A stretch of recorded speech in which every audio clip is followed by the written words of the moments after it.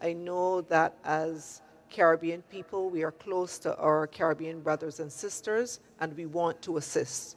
It is important that we do so in a highly coordinated way so that we are as efficient as possible and bring in really the best of the region to support our neighbors at a very difficult time.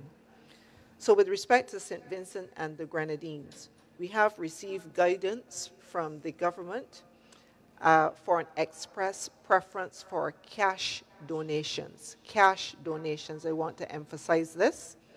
The account details are available to you, and I believe we will be showing those on screen sometime during the press conference, but we will also make these available via the CDEMA social media sites as well as our website, and distribute through the islands, through the channels of our National Emergency Management Coordinators. With respect to the government of Grenada, they have advised that they will accept cash contributions, and they will be publishing the bank account information where these cash donations can be placed as soon as we have that information available at the coordinating unit.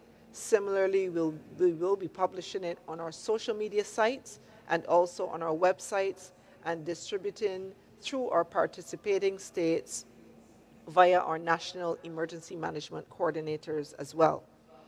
In addition, the government of Grenada has advised that a needs list has been published.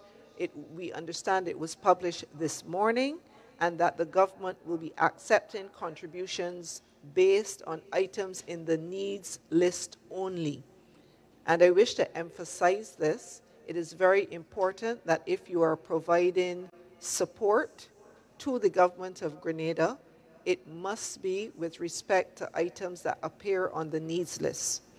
Now, across the CDEMA participating states, as you know, we work as a system.